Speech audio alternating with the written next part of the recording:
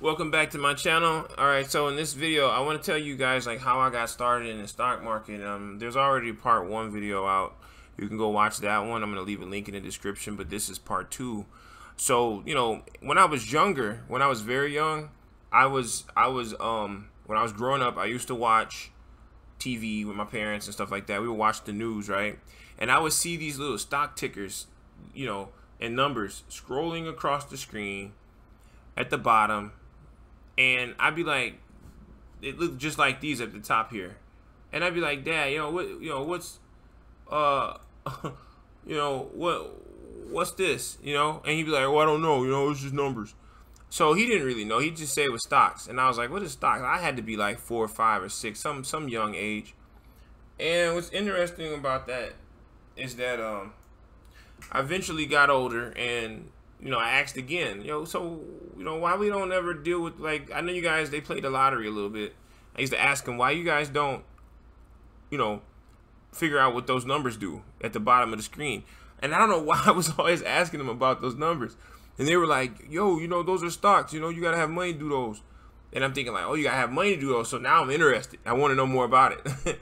Because, oh, you can't do that. Oh, you just can't do something like that. And I always wanted to impress my dad. So you figure I wanted to learn it. And when I finally had access to a computer, I remember I was about 14 years old. I stumbled across a bunch of like how to get rich type websites, and I wanted to know, how do you get rich?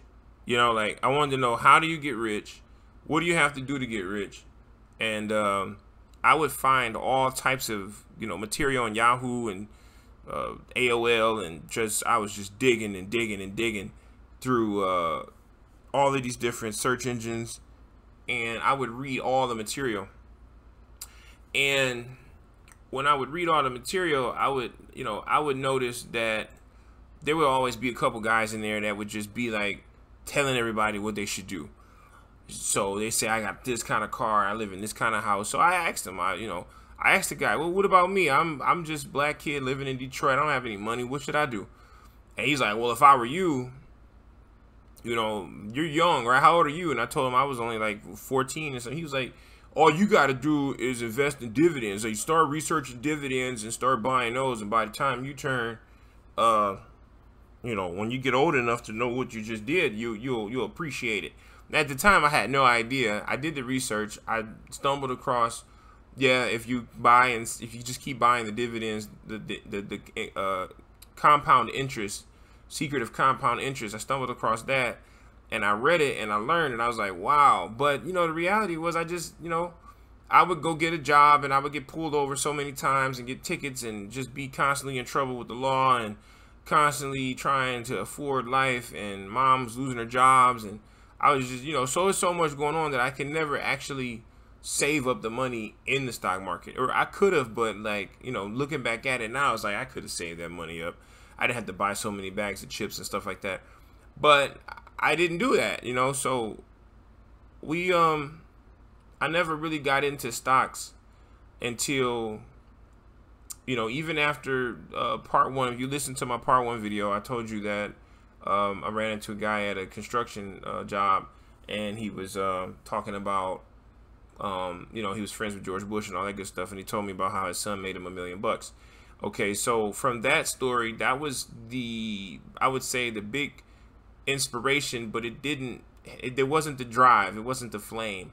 The next story I'm gonna tell you was kind of like, I would say where I started to, start wanting to look more into it. So I was selling real estate in the future. I was selling real estate, and there was this we were selling real estate in Bloomfield Hills at this point. I was selling real estate all over the city in Detroit, of the suburbs. I really never sold houses in Detroit because they were too cheap, and I just didn't see I was gonna make much money. You get 6% of 60,000, and you gotta split that with somebody. I was like, nah.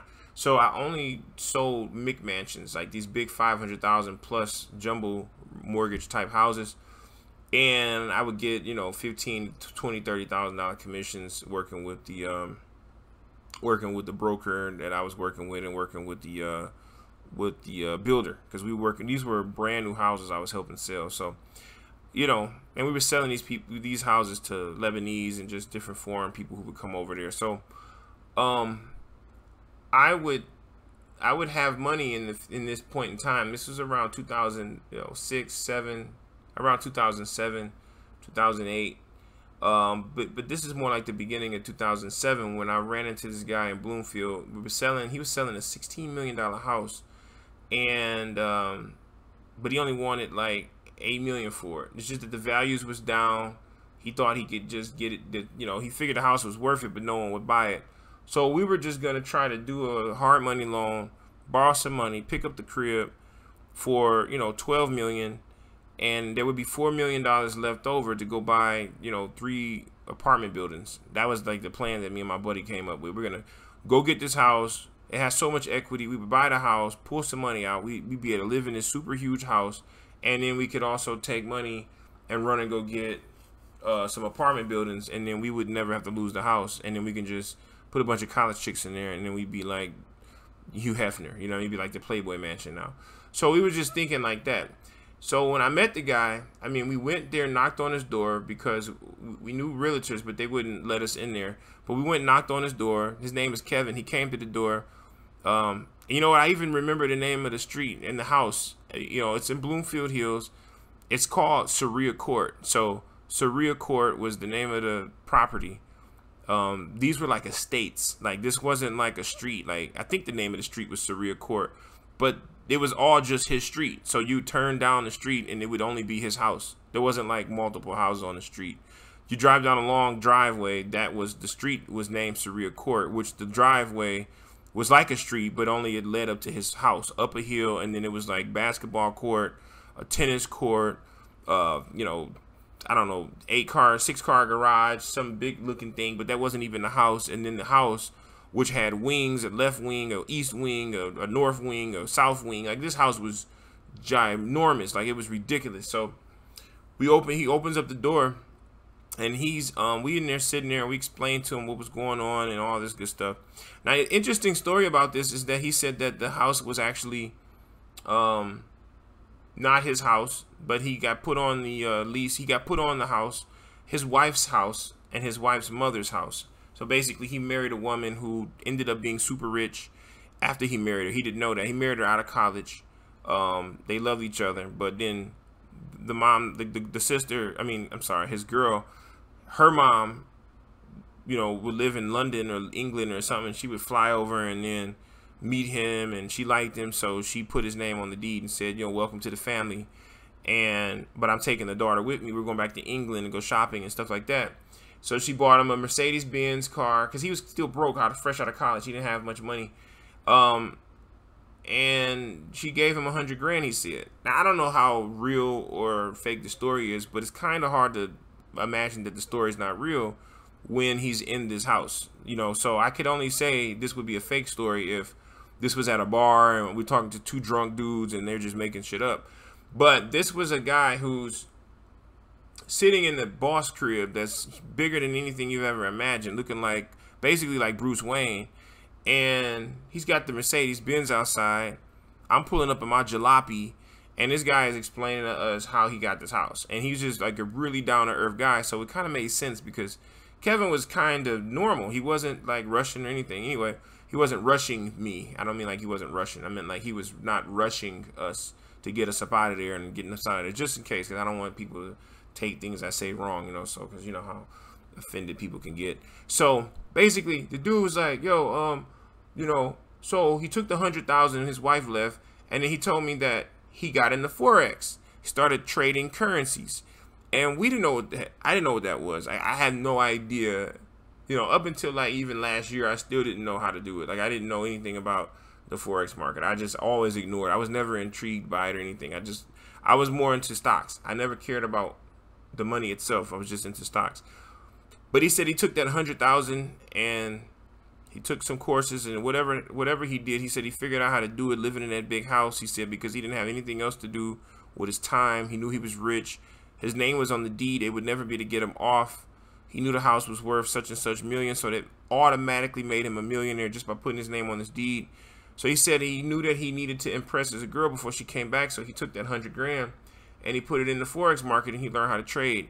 And the guy said he traded up to, you know, 200 or 300K, but by the time she got back, he had already made 200, 300,000. Now I really don't know how believable that is, you know, but he said that it took him 6 months or something like that to learn how to trade Forex. So, you know, he said that if we wanted help with that, he would show me. You know, the thing is, I never went back over there, and that's because I never had the money. Well, I had the money. I don't know why I didn't. I wish he would have said, like, just come with 5,000. I'll show you how to trade Forex. But I thought that I needed to have 100 grand, or the same kind of money he has. I was young, so I didn't know any better. I was only like 20 or something at the time. So he, you know, when he told me that story, I was just like, wow, okay. So because of that, that was the second time someone told me that trading could make you so much money. And I just was like, all right, I need to either learn this currency trading or the stock trading. At the time I was in college, and this was kind of making me a little upset because I was in college for computer science. I wanted to program video games at the time, and I'm trying to learn that, and now you're making me interested in trading stocks so I can pay for college. So that's pretty much what happened with that. And eventually I would go to, you know, register to do a Walsh College and try to switch over to finance. But then I found out from talking to some people there that they didn't exactly have like real stock trading courses, that I was going to have to fend for myself. Plus, why would you want to spend $100,000 a year, or how would you want to spend $100,000 on a degree to learn how to trade stocks when you could just actually go learn it from just reading books and books in the library and stuff like that? So, you know, when the dean kind of told me that, I was like, all right, well, I might just take that off. I might just stay in Lawrence Tech University and then just read stock trading books. Eventually I did get kicked out of Lawrence Tech because me and one of the teachers didn't get along, and I didn't get kicked out of Lawrence Tech, but my scholarship ended.